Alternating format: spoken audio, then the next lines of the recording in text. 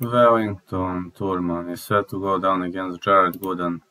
This looks like an interesting fight. Turman suffered back-to-back losses to Andre Petroski and Randy Brown.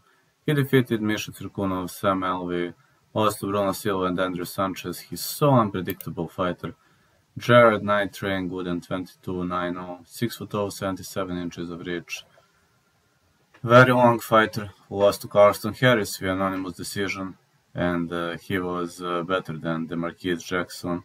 He was better than Doug Usher. Lost to Impaka Sanganay, but against Carlston Harris it was, he accepted that combat on a short notice, and we can't criticize him because of that, really we can't.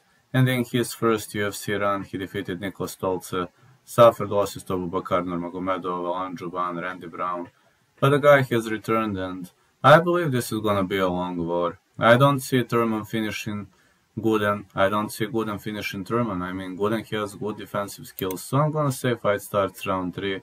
Side call. I think Gooden could actually pull this out.